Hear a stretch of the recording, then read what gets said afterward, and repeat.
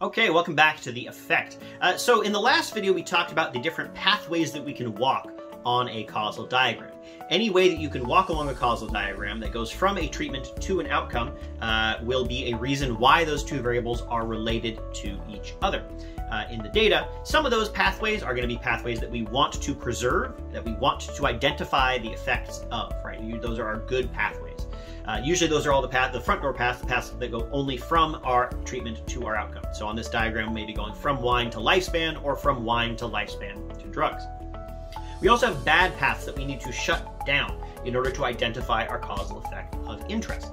So on this diagram, again, going from wine to health to lifespan would be a bad path. If just naturally healthy people might be able to drink more wine and also will live longer for other reasons, that's fine. That's a reason why we might observe that people who are drinking more wine live longer, but that's not an effect of wine on lifespan. So we've got these good paths, we've got these bad paths. We want to isolate just the good paths. How can we do that? Well, we've got a lot of terminology here, but I'm going to bring in one more set of ways of categorizing paths: open and closed. An open path is a pathway along which all the variables on the path are allowed to vary in your sample. Okay, what do I mean by that? So for example, on our wine and lifespan graph, if we have just a bunch of data of people, all the people, well, we have some people who drink more wine, some people who drink less, some people who are healthier, some people who are less healthy, some people who live longer, some people who don't. There's variation in all of those variables, right? So because there's variation in every variable on the pathway, it is open, right? So that pathway, because it's open, because there's variation at all the points, it is allowed to affect our result, right? Because all those variables have variation, it is a reason why wine and lifespan might be related to each other. Now, a pathway that is closed is a pathway where there's at least one variable along the path that has no variation in it. So, for example, taking that same pathway that I just talked about, let's say that I either statistically adjusted for health, I controlled for health, or perhaps I picked a sample of people in which everybody is naturally healthy, okay? In that case, there's no variation in health anymore, right? Either I've removed all the variation with a statistical adjustment, a control variable for health perhaps, or I simply selected a data set in which there is no variation in health, so there's nothing to look at, right? If I'd say, hey, everybody in this data set is healthy. There's no variation in health anymore.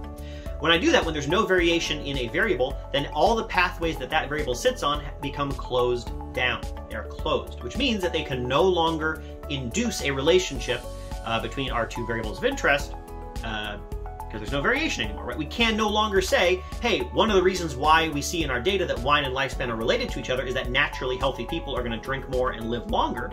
We can't say that anymore because in our sample, there are no more naturally healthy people and less naturally healthy people. We got rid of all the less naturally healthy people, or we adjusted things so that effect went away. So in our data, that pathway would be closed down. And also all the other pathways that health sits on. So the pathway wine to income to U1 to health to lifespan, that would also be shut down. And we wouldn't have to worry about it anymore. So we have these bad pathways that we want to shut down. We want to make them closed so that they no longer are inducing some sort of relationship in our data that we don't think counts as part of our research question. I already mentioned the two main ways that we can actually do this. One is conditioning, or controlling for a variable. There are a number of statistical methods that you can do that if you include a control variable, so for example, let's say I measure people's health and I measure people's income, I can then adjust for health and income to make the data act as though there's no variation in those variables. I say, hey, here's the relationship of income on wine, here's the relationship in income and lifespan. I'm going to take out that relationship so that there's no longer any influence of income on either of those things, shutting the pathway down. I can also select a sample in which there is no variation. So for example, I pick a data set that only has healthy people in it. In that case, there's no variation in that variable left either. Those are the two main ways that we can shut pathways down. And if we do it right, we can identify our effect of interest. So let's look at a list of pathways from this particular diagram. So if you go through and carefully calculate out all the different ways that you can walk from wine to lifespan, here's the list that you come up with. So we have 6 pathways of interest. Now, 2 of these are front door paths, and I'm going to say that these are our good paths. These are the paths that we want to count for the reason why wine might affect your lifespan. Wine could affect lifespan directly. It could also affect lifespan through affecting the amount of drugs that you take. We also have 4 bad paths. These all also happen to be backdoor paths with an arrow pointing towards wine. Wine and lifespan are related because income affects both of them. That's that third pathway there. They could be related because health affects both of them. That's the fifth pathway there. It could also be related because income and health affect those two things, and those two things are related to each other. That's the fourth and sixth pathways there. Let's say that I then control for income. I calculate your income, I then adjust for the relationship between income and all the other variables in the data. So if I do that, then I'm going to close down any pathway that income sits on. So income is sitting on the third, fourth, and sixth pathways here, and so those become closed. They will no longer affect our relationship. And so if we then look in the data, after adjusting for income, we will only have our front door paths and this fifth path here. So we would no longer have income causing a relationship between lifespan and wine that should not be there. If we want to then fully identify the effect that we're interested in, we need to shut down all the backdoor paths. Well, we would also need to control for health as well, because you can see there's no other way to shut down that fifth path without controlling for health. That's the only variable on there. There's nothing else that we could be controlling for to shut it down. If we do that, we are only left with two pathways. Our front door paths are good paths, wine to lifespan and wine to drugs to lifespan. This process also lets us know that we should not control for drugs, right? This is important to think about. It feels like, okay, drugs is clearly related to this stuff. Maybe I should be controlling for it because it's related. I want to control for everything I can, right? No, there are things that you don't want to control for. And this diagram shows us that controlling for drugs would be a bad idea because it would shut down a front door path. It would take away part of the real effect that we want to count there, right? We want it to count. If wine causes your lifespan to go up or down because it affects the amount of drugs that you take. That would be something that I would say would be part of my research question. I think that counts, so I'm going to leave it in. I'm not going to control for drugs. That would be what's called post-treatment bias, controlling for something that is affected by your treatment. There's one type of variable that sort of messes things up, what we're talking about here, and that is colliders. A collider is a variable on a diagram where both arrows on a pathway are pointing towards that variable, right? So for example, maybe here's your treatment, here's your outcome variable, and they both happen to cause this variable over here. Let's call it C. That's our collider. So there is now a pathway that we can walk from treatment to C to outcome over here. And yet, this pathway is closed already.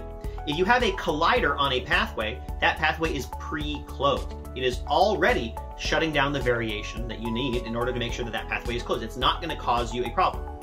Yes, this would be a backdoor pathway, but it's closed already because there's a collider on it. If there's a collider anywhere on your pathway, that is, if there's anywhere on your pathway where both the arrows on the path are pointing towards the same variable, that pathway is pre-closed and you don't need to worry about it. Except unless you control for something on that pathway. If you control for the collider C, this pathway opens back up and it suddenly becomes a problem again. And so at the very least, if you see a pathway on your diagram with a collider on it, where both of the arrows are pointing towards the same arrow, towards the same variable, first of all, you don't need to worry about it unless you control for that variable. So that's another variable that you don't want to control for, which is important to think about because sometimes we control for things by accident, perhaps by selecting a particular sample.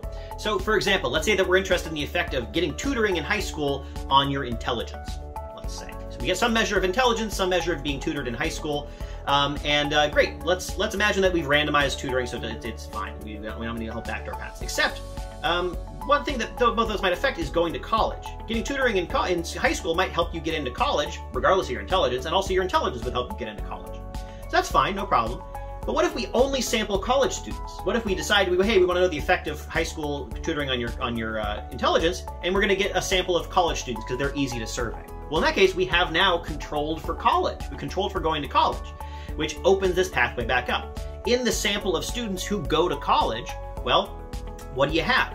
You have smart people who maybe didn't need tutoring in order to get in. We have people who got in because they got tutored but weren't very smart otherwise.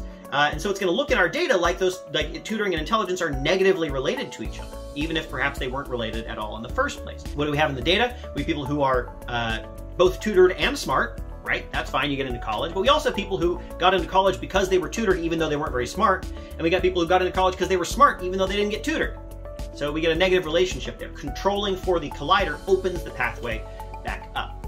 So to summarize all this, we have pathways that we can walk along our diagram, right?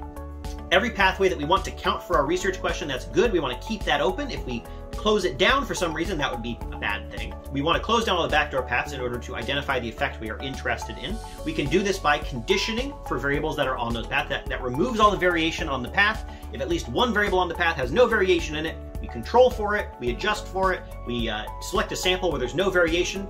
That pathway shuts down. It becomes closed, and we no longer need to worry about it. This also means that we don't want to shut down a pathway by controlling for something if it's on a front door path that we want to count, if it's on a good path.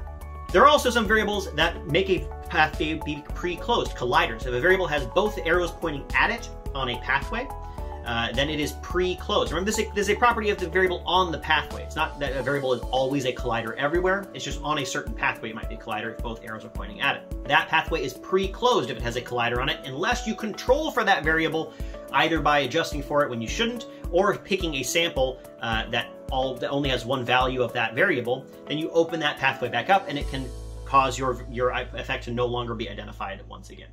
All right, that's it. Thank you.